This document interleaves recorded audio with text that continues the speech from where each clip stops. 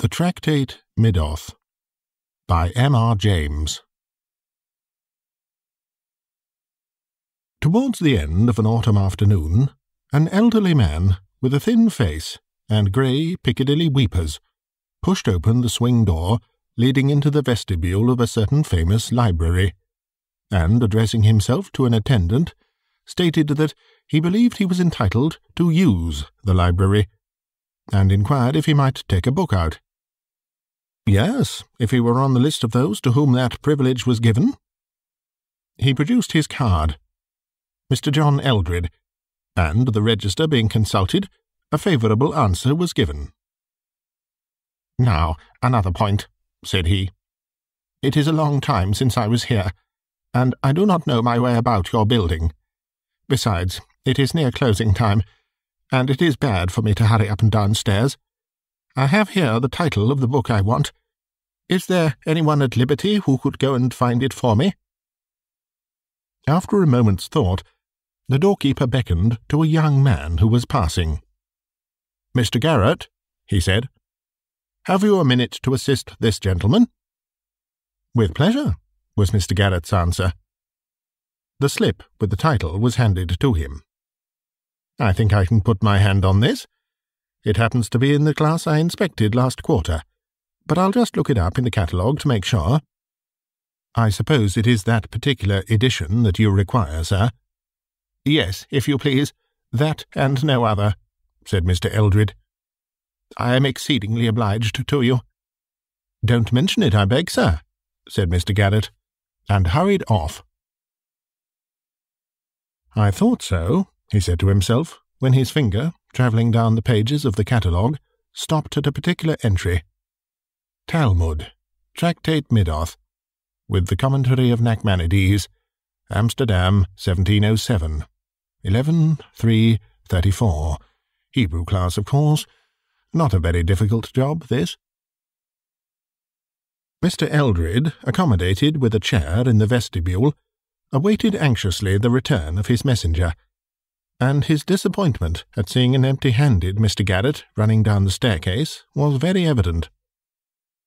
"I'm sorry to disappoint you, sir," said the young man, "but the book is out." "Oh dear," said Mr. Eldred. "Is that so? You are sure there can be no mistake?" "I don't think there is much chance of it, sir, but it's possible, if you like to wait a minute, that you might meet the very gentleman that's got it. He must be leaving the library soon, and I think I saw him take that particular book out of the shelf." "Indeed? You didn't recognize him, I suppose? Would it be one of the professors or one of the students?" "I don't think so. Certainly not a professor. I should have known him. But the light isn't very good in that part of the library at this time of day, and I didn't see his face. I should have said he was a shortish old gentleman, perhaps a clergyman, in a cloak. If you could wait, I can easily find out whether he wants the book very particularly." "No, no," said Mr. Eldred. "I can't wait now, thank you. No, I must be off. But I'll call again tomorrow, if I may, and perhaps you could find out who has it." "Certainly, sir, and I'll have the book ready for you if we—" But Mr. Eldred was already off, and hurrying more than one would have thought wholesome for him. Garrett had a few moments to spare, and, thought he, "I'll go back to that case and see if I can find the old man. Most likely he could put off using the book for a few days. I dare say the other one doesn't want to keep it for long." So off with him to the Hebrew class. But when he got there, it was unoccupied, and the volume, marked 11-3-34, was in its place on the shelf. It was vexatious to Garrett's self-respect to have disappointed an inquirer with so little reason, and he would have liked, had it not been against library rules, to take the book down to the vestibule then and there, so that it might be ready for Mr. Eldred when he called. However, next morning he would be on the lookout for him, and he begged the doorkeeper to send and let him know when the moment came. As a matter of fact, he was himself in the vestibule when Mr. Eldred arrived, very soon after the library opened, and when hardly anyone, besides the staff, were in the building. "I'm very sorry," he said. "It's not often that I make such a stupid mistake, but I did feel sure that the old gentleman I saw took out that very book and kept it in his hand without opening it, just as people do, you know, sir, when they mean to take a book out of the library and not merely refer to it. But, however, I'll run up now at once and get it for you this time." And here intervened a pause. Mr. Eldred paced the entry, read all the notices, consulted his watch, sat and gazed up at the staircase, did all that a very impatient man could, until some 20 minutes had run out. At last he addressed himself to the doorkeeper, and inquired if it was a very long way to that part of the library to which Mr. Garrett had gone. "Well, I was thinking it was funny, sir. He's a quick man as a rule, but to be sure he might have been sent for by the librarian. But even so, I think he'd have mentioned to him that you was waiting. I'll just speak him up on the tube and see." And to the tube he addressed himself. As he absorbed the reply to his question, his face changed, and he made 1 or 2 supplementary inquiries, which were shortly answered. Then he came forward to his counter and spoke in a lower tone. "I'm sorry to hear, sir, that something seems to have happened a little awkward. Mr. Garrett has been took poorly, it appears, and the librarian sent him home in a cab the other way. Something of an attack, by what I can hear." "What, really? Do you mean that someone has injured him?" "No, sir, not violence here, but, as I should judge, attacked with an attack, what you might term it, of illness. Not a strong constitution, Mr. Garrett. But as to your book, sir, perhaps you might be able to find it for yourself. It's too bad you should be disappointed this way twice over." Well, but I'm so sorry that Mr. Garrett should have been taken ill in this way, while he was obliging me. I think I must leave the book, and call and inquire after him. You can give me his address, I suppose?" That was easily done. Mr. Garrett, it appeared, lodged in rooms not far from the station. "And one other question. Did you happen to notice if an old gentleman, perhaps a clergyman, in a black cloak, left the library after I did yesterday? I think he may have been I think, that is, that he may be staying, or rather, that I may have known him." "Not in a black cloak, sir, no. There were only 2 gentlemen left later than what you done, sir, both of them youngish men. There was Mr. Carter took out a music book, and one of the professors with a couple of novels. That's the lot, sir, and then I went off to me tea, and glad to get it. Thank you, sir. Much obliged." Mr. Eldred, still a prey to anxiety, betook himself in a cab to Mr. Garrett's address. But the young man was not yet in a condition to receive visitors. He was better, but his landlady considered that he must have had a severe shock. She thought most likely, from what the doctor said, that he would be able to see Mr. Eldred tomorrow. Mr. Eldred returned to his hotel at dusk, and spent, I fear, but a dull evening. On the next day he was able to see Mr. Garrett.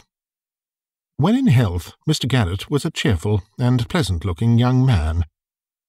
Now he was a very white and shaky being, propped up in an armchair by the fire, and inclined to shiver and keep an eye on the door.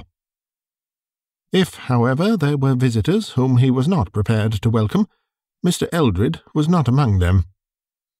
"It really is I who owe you an apology, and I was despairing of being able to pay it, for I didn't know your address. But I am very glad you have called. I do dislike and regret giving all this trouble, but, you know, I could not have foreseen this attack which I had." "Of course not. But now, I am something of a doctor. You'll excuse my asking. You have had, I am sure, good advice. Was it a fall you had?" "No. I did fall on the floor, but not from any height. It was really a shock." You mean something startled you? Was it anything you thought you saw?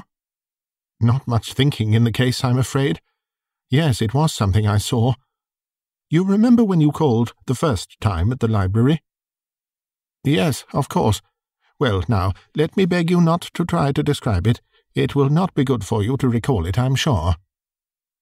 But indeed, it would be a relief to me to tell anyone like yourself. You might be able to explain it away. It was just when I was going into the class where your book is. Indeed, Mr. Garrett, I insist. Besides, my watch tells me I have but very little time left in which to get my things together and take the train. No, not another word. It would be more distressing to you than you imagine, perhaps. Now, there is just one thing I want to say. I feel that I am really indirectly responsible for this illness of yours, and I think I ought to defray the expense which it has. Eh?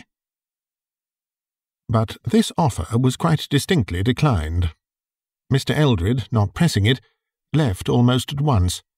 Not, however, before Mr. Garrett had insisted upon his taking a note of the class mark of the Tractate Middoth, which, as he said, Mr. Eldred could at leisure get for himself. But Mr. Eldred did not reappear at the library. William Garrett had another visitor that day, in the person of a contemporary and colleague from the library, one George Earle. Earle had been one of those who found Garrett lying insensible on the floor, just inside the class or cubicle opening upon the central alley of a spacious gallery in which the Hebrew books were placed, and Earle had naturally been very anxious about his friend's condition. So, as soon as library hours were over, he appeared at the lodgings. "Well," he said, after other conversation, "I've no notion what it was that put you wrong, but I've got the idea that there's something wrong in the atmosphere of the library. I know this, that just before we found you, I was coming along the gallery with Davis, and I said to him, 'Did you ever know such a musty smell anywhere as there is about here? It can't be wholesome.' Well, now, if one goes on living a long time with a smell of that kind, I tell you it was worse than I ever knew it. It must get into the system and break out sometime, don't you think?" Garrett shook his head. "That's all very well about the smell, but it isn't always there, though I've noticed it in the last day or two. A sort of unnaturally strong smell of dust. But no, that's not what did for me. It was something I saw, and I want to tell you about it. I went into that Hebrew class to get a book for a man who was inquiring for it down below. Now, that same book I'd made a mistake about the day before. I'd been for it, for the same man, and made sure that I saw an old parson in a cloak taking it out. I told my man it was out. Off he went to call again next day. I went back to see if I could get it out of the parson. No parson there, and the book on the shelf. Well, yesterday, as I say, I went again. This time, if you please, 10 o'clock in the morning, remember, and as much light as ever you get in those classes, and there was my parson again, back to me, looking at the books on the shelf I wanted. His hat was on the table, and he had a bald head. I waited a second or two, looking at him rather particularly. I tell you, he had a very nasty, bald head. It looked to me dry, and it looked dusty, and the streaks of hair across it were much less like hair than cobwebs.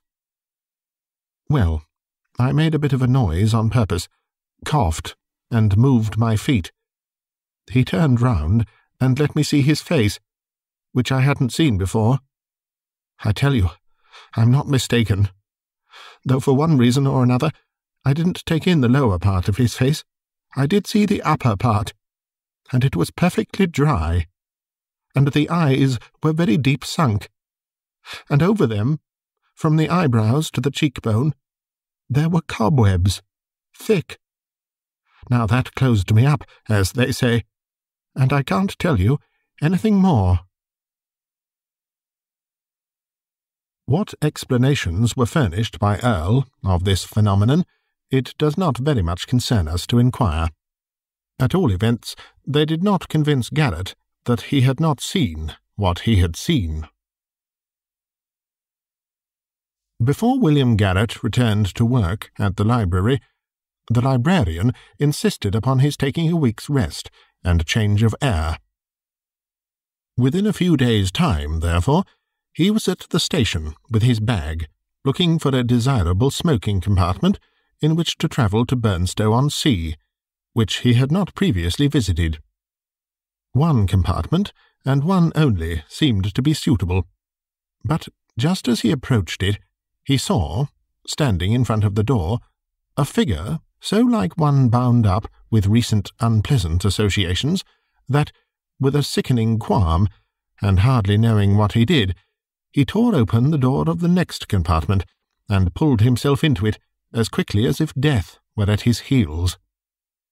The train moved off, and he must have turned quite faint, for he was next conscious of a smelling bottle being put to his nose. His physician was a nice-looking old lady who, with her daughter, was the only passenger in the carriage. But for this incident, it is not very likely that he would have made any overtures to his fellow travellers. As it was, thanks and inquiries and general conversation supervened inevitably, and Garrett found himself provided, before the journey's end, not only with a physician, but with a landlady, for Mrs. Simpson had apartments to let at Burnstow, which seemed in all ways suitable. The place was empty at that season, so that Garrett was thrown a good deal into the society of the mother and daughter. He found them very acceptable company. On the third evening of his stay, he was on such terms with them as to be asked to spend the evening in their private sitting-room. During their talk, it transpired that Garrett's work lay in a library. "Ah, libraries are fine places," said Mrs. Simpson, putting down her work with a sigh. "But for all that, books have played me a sad turn, or rather, a book has." "Well, books give me my living, Mrs. Simpson, and I should be sorry to say a word against them. I don't like to hear that they have been bad for you." "Perhaps Mr. Garrett could help us to solve our puzzle, Mother," said Miss Simpson. "I don't want to set Mr. Garrett off on a hunt that might waste a lifetime, my dear, nor yet to trouble him with our private affairs." "But if you think it the least likely that I could be of use, I do beg you to tell me what the puzzle is, Mrs. Simpson. If it is finding out anything about a book, you see, I am in rather a good position to do it." "Yes, I do see that. But the worst of it is that we don't know the name of the book." "Nor what it is about?" "No, nor that either. Except that we don't think it's in English, Mother, and that is not much of a clue." "Well, Mr. Garrett," said Mrs. Simpson, who had not yet resumed her work, and was looking at the fire thoughtfully, "I shall tell you the story. You will please keep it to yourself, if you don't mind?" "Thank you. Now, it is just this. I had an old uncle, a Dr. Rant. Perhaps you may have heard of him. Not that he was a distinguished man, but from the odd way he chose to be buried. I rather think I have seen the name in some guide-book." "That would be it," said Miss Simpson. "He left directions, horrid old man, that he was to be put, sitting at a table in his ordinary clothes, in a brick room that he'd had made underground in a field near his house. Of course, the country people say he's been seen about there in his old black cloak." "Well, dear, I don't know much about such things," Mrs. Simpson went on. "But anyhow, he is dead, these 20 years and more. He was a clergyman, though I'm sure I can't imagine how he got to be one. But he did no duty for the last part of his life, which I think was a good thing, and he lived on his own property, a very nice estate, not a great way from here. He had no wife or family, only one niece, who was myself, and one nephew, and he had no particular liking for either of us, nor for anyone else, as far as that goes. If anything, he liked my cousin better than he did me, for John was much more like him in his temper, and, I'm afraid I must say, his very mean, sharp ways. It might have been different if I had not married, but I did, and that he very much resented. Very well. Here he was with this estate and a good deal of money, as it turned out, of which he had the absolute disposal, and it was understood that we, my cousin and I, would share it equally at his death. In a certain winter, over 20 years back, as I said, he was taken ill, and I was sent for to nurse him. My husband was alive then, but the old man would not hear of his coming. As I drove up to the house, I saw my cousin John driving away from it in an open fly, and looking, I noticed, in very good spirits. I went up and did what I could for my uncle, but I was very soon sure that this would be his last illness, and he was convinced of it too. During the day before he died, he got me to sit by him all the time, and I could see there was something, and probably something unpleasant, that he was saving up to tell me, and putting it off as long as he felt he could afford the strength, I'm afraid purposely, in order to keep me on the stretch. But at last out it came. "Mary," he said, "Mary, I've made my will in John's favour. He has everything, Mary." Well, of course, that came as a bitter shock to me, for we, my husband and I, were not rich people, and if he could have managed to live a little easier than he was obliged to do, I felt it might be the prolonging of his life. But I said little or nothing to my uncle, except that he had a right to do what he pleased, partly because I couldn't think of anything to say, and partly because I was sure there was more to come. And so there was. "But, Mary," he said, "I am not very fond of John, and I've made another will in your favour. You can have everything. Only you've got to find the will, you see, and I don't mean to tell you where it is." Then he chuckled to himself, and I waited, for again I was sure he hadn't finished. "That's a good girl," he said after a time. "You wait, and I'll tell you as much as I told John. But just let me remind you, you can't go into court with what I'm saying to you, for you won't be able to produce any collateral evidence beyond your own word. And John's a man that can do a little hard swearing if necessary. Very well, then, that's understood. Now, I had the fancy that I wouldn't write this will quite in the common way, so I wrote it in a book, Mary, a printed book. And there's several thousand books in this house. But there, you needn't trouble yourself with them, for it isn't one of them. It's in safe keeping elsewhere, in a place where John can go and find it any day, if only he knew, and you can't. A good will it is, properly signed and witnessed, but I don't think you'll find the witnesses in a hurry." Still, I said nothing. If I had moved at all, I must have taken hold of the old wretch and shaken him. He lay there laughing to himself, and at last he said, "Well, well, you've taken it very quietly, and as I want to start you both on equal terms, and John has a bit of a purchase in being able to go where the book is, I'll tell you just 2 other things which I didn't tell him. The will's in English, but you won't know that if ever you see it. That's one thing, and another is that, when I'm gone, you'll find an envelope in my desk, directed to you, and inside it something that would help you to find it, if only you have the wits to use it." In a few hours from that, he was gone, and though I made an appeal to John Eldred about it— "John Eldred? I beg your pardon, Mrs. Simpson. I think I've seen a Mr. John Eldred. What is he like to look at?" "It must be 10 years since I saw him. He would be a thin, elderly man now, and unless he has shaved them off, he has that sort of whiskers which people used to call Dundreary or Piccadilly something." "Weepers? Yes, that is the man." "Where did you come across him, Mr. Garrett?" "I don't know if I could tell you," said Garrett mendaciously. "In some public place. But you hadn't finished." "Really, I had nothing much to add, only that John Eldred, of course, paid no attention whatever to my letters, and has enjoyed the estate ever since, while my daughter and I have had to take the lodging-house business here, which I must say has not turned out by any means so unpleasant as I feared it might." "But about the envelope?"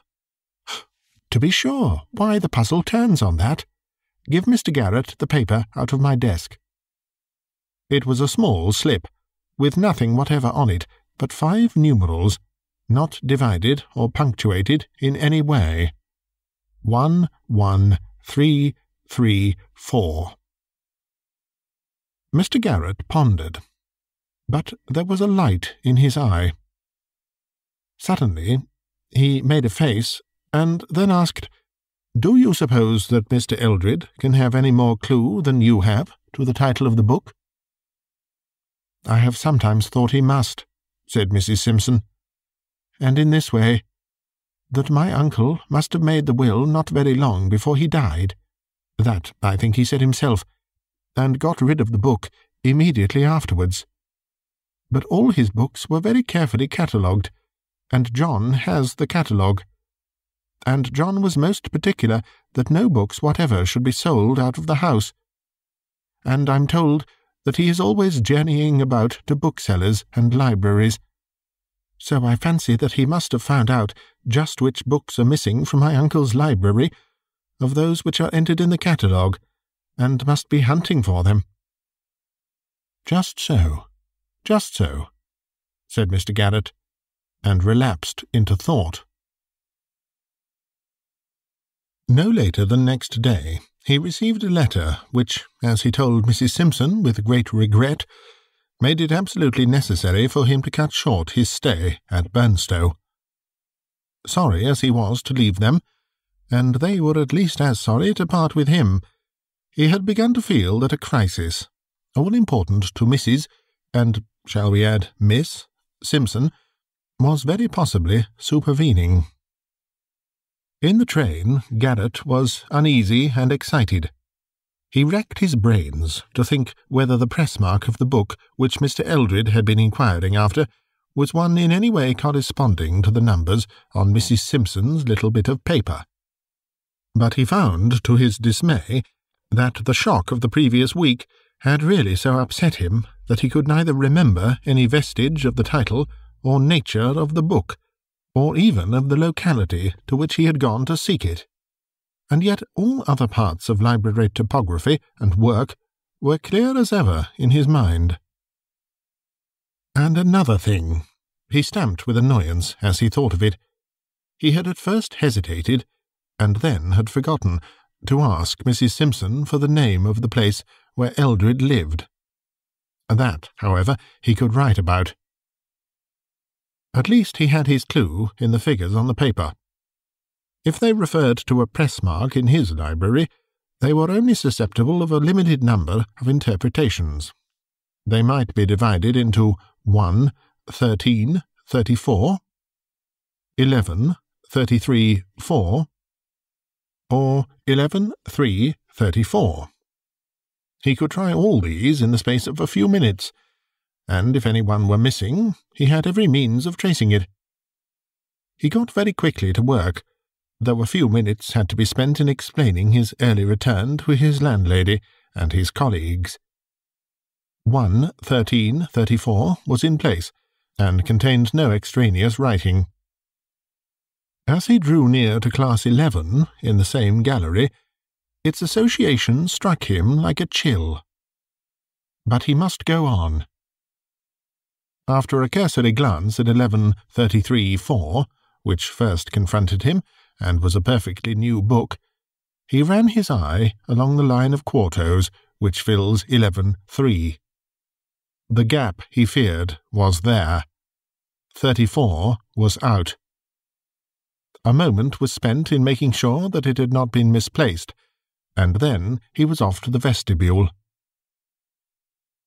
"Has 11-3-34 gone out? Do you recollect noticing that number?" Notice the number? What do you take me for, Mr. Garrett? There, take and look over the tickets for yourself, if you've got a free day before you. Well, then, has a Mr. Eldred called again? The old gentleman who came the day I was taken ill. Come, you'd remember him. What do you suppose? Of course I recollect of him. No, he haven't been in again, not since you went off for your holiday. And yet I seem to— There now, Roberts'll know. Roberts, do you recollect of the name of Hildred? Not half, said Roberts. You mean the man that sent over a bob for the price of a parcel? And I wish they all did. Do you mean to say you've been sending books to Mr. Eldred? Come, do speak up, have you? Well now, Mr. Garrett, if a gentleman sends the ticket all wrote correct, and the secretary says this book may go, and the box ready addressed, sent with a note, and a sum of money sufficient to defray the railway charges, what would be your action in the matter, Mr. Garrett, if I may take the liberty to ask such a question? Would you, or would you not, have taken the trouble to oblige, or would you have chucked the old thing under the counter and— You were perfectly right, of course, Hodgson, perfectly right. Only, would you kindly oblige me by showing me the ticket Mr. Eldred sent, and letting me know his address? To be sure, Mr. Garrett, so long as I'm not acted about and informed that I don't know my duty, I'm willing to oblige in every way feasible to my power. There is the ticket on the file, J. Eldred, 11-3-34. Title of work, T.A.L.M. Well, there, you can make what you like of it. Not a novel, I should hazard the guess. And here is Mr. Hildred's note, applying for the book in question, which I see he terms it a tract. Thanks, but the address? There's none on the note. Ah, indeed. Well now, stay now, Mr. Garrett, I have it. Why, that note come inside of the parcel, which was directed very thoughtful to save all trouble, ready to be sent back with the book inside. And if I have made any mistake in this old transaction, it lays just in the one point that I neglected to enter the address in my little book here, what I keep. Not but what I dare say there was good reasons for me not entering of it. But there, I haven't the time, neither of you, I dare say, to go into 'em just now. And no, Mr. Garrett, I do not carry it in my head. Else what would be the use of me keeping this little book here? Just a ordinary common notebook, you see, which I make a practice of entering all such names and addresses in it as I see fit to do. Admirable arrangement, to be sure, but— All right, thank you. When did the parcel go off? 10:30 this morning. Oh, good, and it's just 1 now. Garrett went upstairs in deep thought. How was he to get the address? A telegram to Mrs. Simpson? He might miss a train by waiting for the answer. Yes, there was one other way.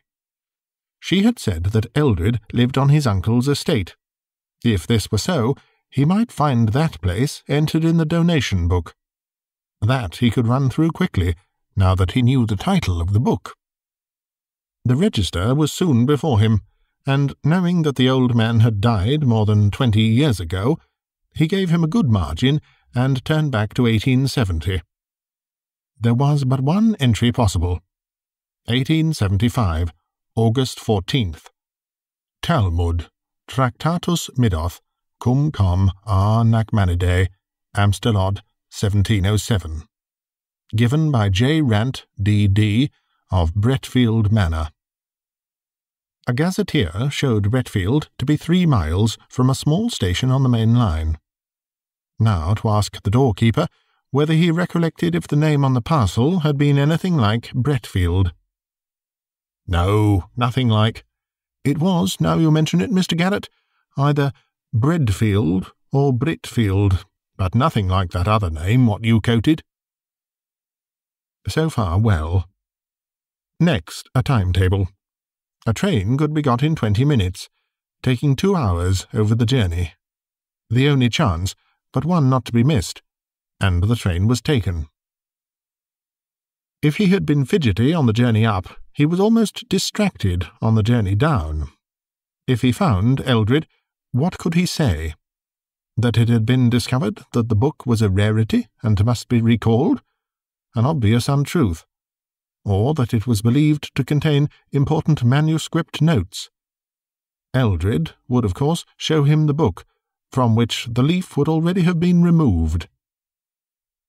He might, perhaps, find traces of the removal, a torn edge of a fly-leaf, probably, and who could disprove, what Eldred was certain to say, that he too had noticed and regretted the mutilation.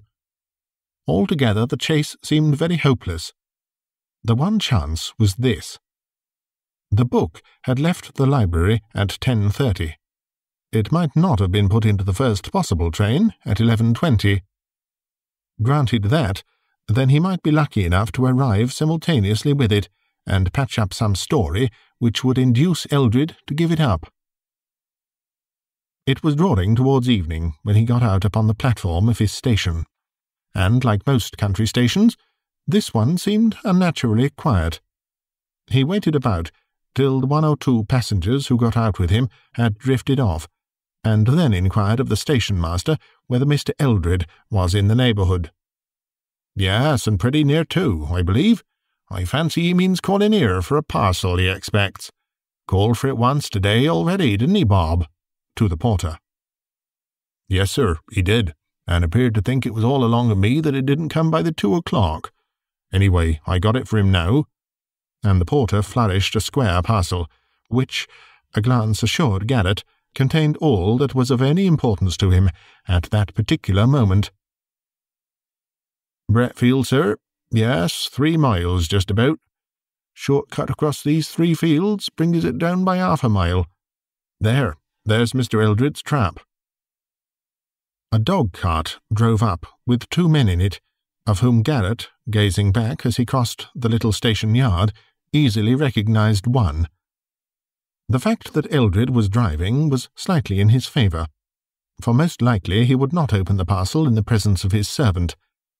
On the other hand, he would get home quickly, and unless Garrett were there within a very few minutes of his arrival, all would be over. He must hurry, and that he did.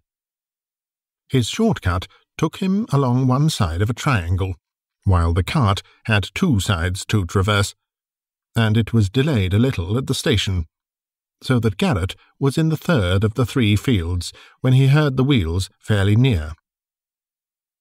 He had made the best progress possible, but the pace at which the cart was coming made him despair.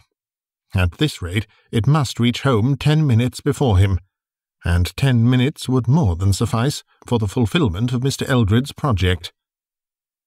It was just at this time that the luck fairly turned. The evening was still, and sounds came clearly. Seldom has any sound given greater relief than that which he now heard, that of the cart pulling up. A few words were exchanged, and it drove on. Garrett, halting in the utmost anxiety, was able to see as it drove past the stile, near which he now stood, that it contained only the servant and not Eldred. Further, he made out that Eldred was following on foot. From behind the tall hedge by the stile leading into the road, he watched the thin, wiry figure pass quickly by with the parcel beneath its arm, and feeling in its pockets.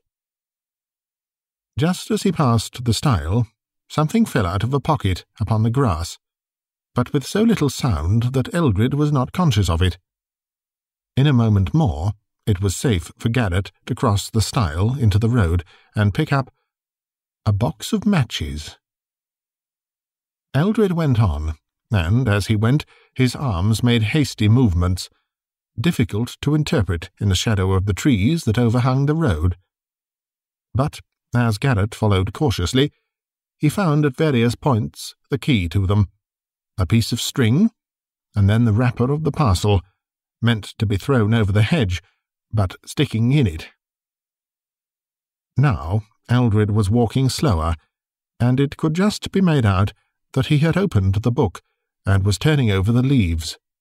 He stopped, evidently troubled by the failing light. Garrett slipped into a gate opening, but still watched. Eldred, hastily looking around, sat down on a felled tree trunk by the roadside and held the open book up close to his eyes. Suddenly he laid it, still open, on his knee, and felt in all his pockets, clearly in vain, and clearly to his annoyance. You would be glad of your matches now, thought Garrett. Then he took hold of a leaf, and was carefully tearing it out, when two things happened. First, something black seemed to drop upon the white leaf, and run down it. And then, as Eldred started, and was turning to look behind him, a little dark form appeared to rise out of the shadow behind the tree trunk, and from it 2 arms, enclosing a mass of blackness, came before Eldred's face, and covered his head and neck. His legs and arms were wildly flourished, but no sound came. Then there was no more movement. Eldred was alone. He had fallen back into the grass behind the tree trunk. The book was cast into the roadway.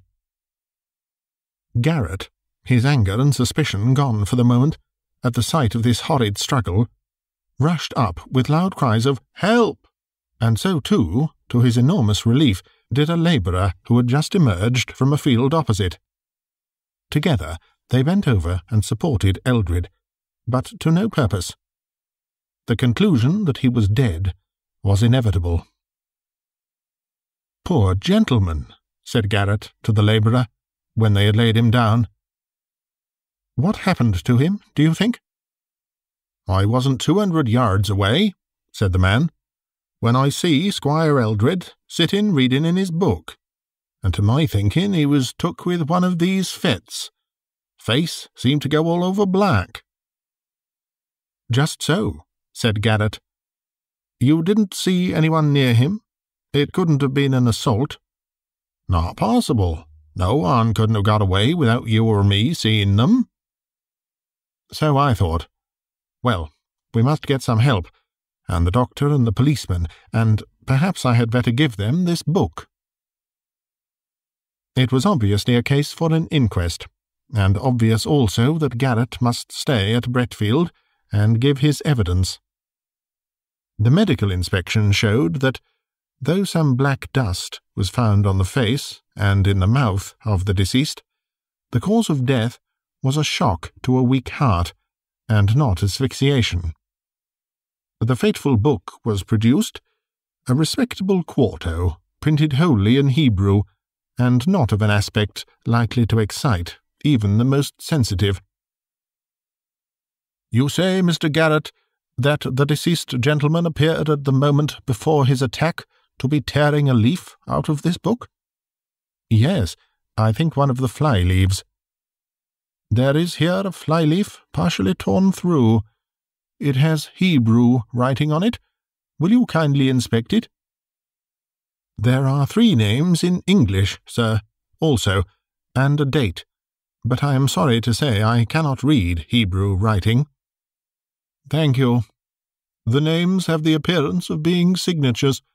They are John Rant, Walter Gibson, and James Frost, and the date is 20th of July, 1875. Does anyone here know any of these names?" The rector, who was present, volunteered a statement that the uncle of the deceased, from whom he inherited, had been named Rant. The book being handed to him, he shook a puzzled head. "This is not like any Hebrew I ever learnt." "You are sure that it is Hebrew?" "What? Yes, I suppose." No, my dear sir, you are perfectly right. That is, your suggestion is exactly to the point. Of course, it is not Hebrew at all. It is English, and it is a will." It did not take many minutes to show that here was indeed a will of Dr. John Rant, bequeathing the whole of the property lately held by John Eldred to Mrs. Mary Simpson. Clearly, the discovery of such a document would amply justify Mr. Eldred's agitation. As to the partial tearing of the leaf, the coroner pointed out that no useful purpose could be attained by speculations whose correctness it would never be possible to establish. The Tractate Middoth was naturally taken in charge by the coroner for further investigation, and Mr. Garrett explained privately to him the history of it, and the position of events so far as he knew or guessed them. He returned to his work next day, and on his walk to the station passed the scene of Mr. Eldred's catastrophe. He could hardly leave it without another look, though the recollection of what he had seen there made him shiver, even on that bright morning. He walked round, with some misgivings, behind the felled tree. Something dark, that still lay there, made him start back for a moment, but it hardly stirred. Looking closer, he saw that it was a thick, black mass of cobwebs, and as he stirred it gingerly with his stick, several large spiders ran out of it into the grass. There is no great difficulty in imagining the steps by which William Garrett, from being an assistant in a great library, attained to his present position of prospective owner of Bretfield Manor, now in the occupation of his mother-in-law, Mrs. Mary Simpson.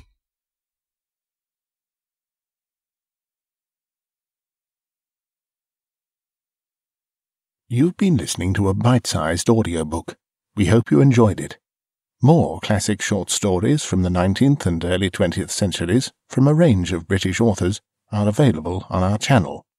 Please try the links below, and do click subscribe if you'd like to receive updates. Thank you for listening.